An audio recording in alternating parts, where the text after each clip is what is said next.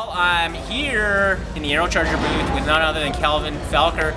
So we every year people want the manufacturers to put a turbo in their sled, but like AeroCharger's doing such a good job, why do we need to do it?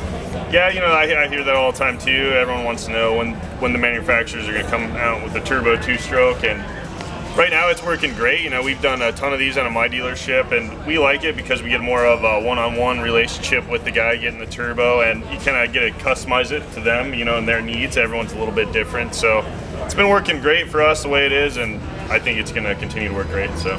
Cool. So if you want to, increase the power of your sled, whether you live at elevation or you just want one of these sweet AeroCharger turbos, give them a call. They're there to help. And Calvin, I got one question for you. I just want to know where these go into the turbo. That's a secret right now, but definitely the new power adder. Yeah. So check them out at aerocharger.com.